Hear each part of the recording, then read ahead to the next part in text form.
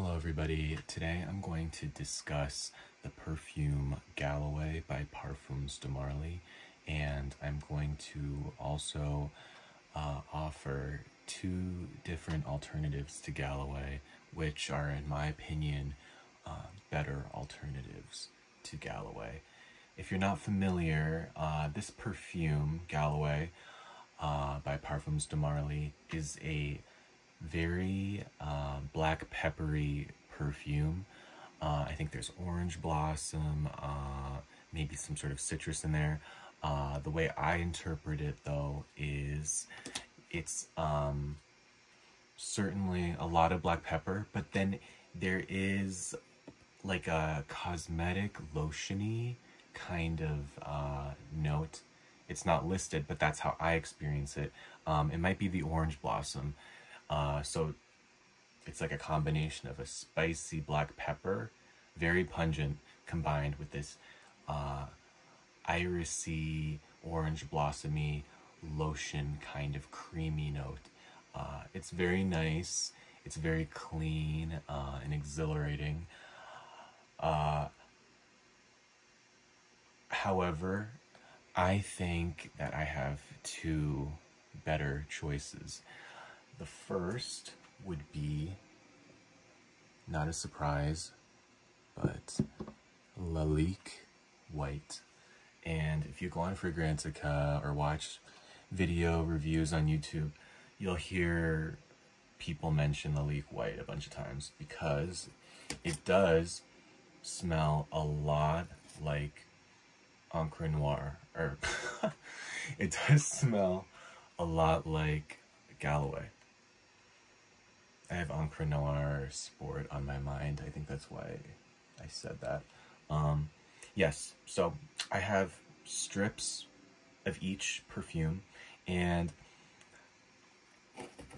I would say that Lalique White, what separates it from Galloway is that it has this tamarind note, which is like a tart, kind of citrusy note. I don't know if you've ever had tamarind candy. You can sometimes find it in the Mexican section of your grocery store, and it's this very resinous and sticky paste, and it's made from the tamarind fruit, obviously, but it's very sour and tart, and in this perfume it kind of comes across a bit citrusy as well. So I would say that Lalique White here is the fresher, more, even more exhilarating than Parfums de Marly. Parfums de Marly, Galloway, is a bit more serious and cold because of that. Imagine like a cold cream that you pull out of the refrigerator back in the day. And it's fragranced with a little bit of orange blossom and this kind of powdery, cold iris with that black pepper. So it is a little bit more serious, whereas Lalique White, to me, is more fun, exciting, and zesty and exhilarating. I also find that Lalique White has superior performance over Galloway. Lalique White lasts for me over 7 hours oftentimes, with decent projection and sillage. People really like Lalique White. I think it's a very satisfying perfume. Unless a person hates black pepper, I think that Lalique White is excellent. The second option that I have for you is a bit unknown, and it's very underrated. That would be 1903 by the Peterman Company. If you're unfamiliar, the Peterman Company is, from my understanding, it's like a magazine subscription, and what separates them from other companies is that instead of having photographic images of the fashion that they are selling in their magazine, they sell fashion and accessories. They have, it's all and illustrated. So it's kind of interesting. You should look them up online. Anyhow, I tried this perfume probably like 10 years ago, and I immediately found it to be a very peppery perfume.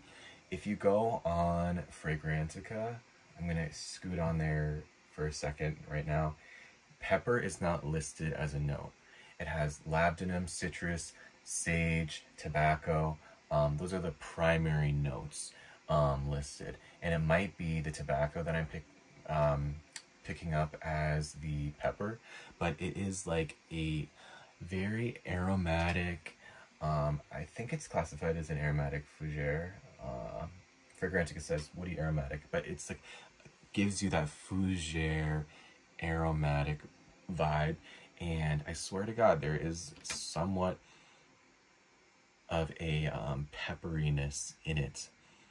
Not as much as Lalique White, and not as much as Galloway, but there just seems to be somewhat of an essence of black pepper in it.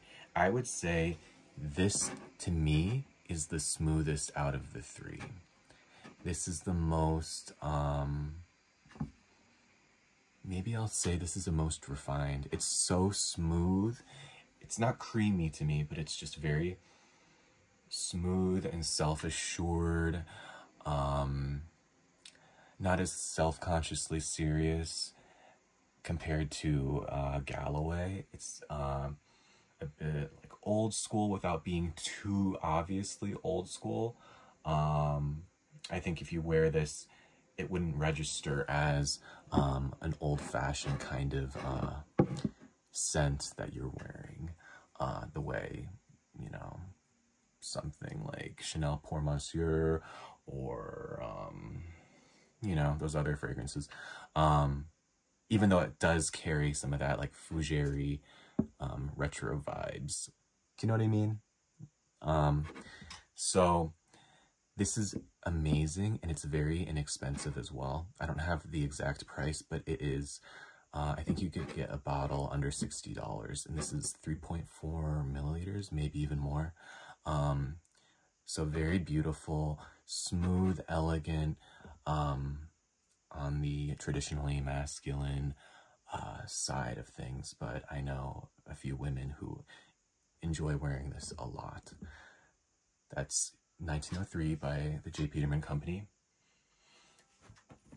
Again, we have Lalique White, and then this is my little decant of Galloway. So creamy, lotiony, the most black pepper, the most zesty, the most citrusy, the most bright, and then these are both pretty good performers, so I guess I'll say that they're tied for performance. And then this is the most refined, elegant, and smooth, but it has the least amount of obvious black pepper in it. So these are my superior alternatives to Galloway. It's a very expensive perfume, so I might not have bothered if it was reasonably priced, but Parfums de Marly fragrances are so expensive. You could get it on the gray market, but it's still going to be probably $150 to $200 for a bottle, and the performance to me is kind of lacking, honestly. So I think these options are way better, and they're so much cheaper. I think I said that already, but yes. If you've tried these perfumes, I'd love to know your thoughts. If you disagree with me, if you agree with me, I don't think you could disagree with me. I think they're wonderful.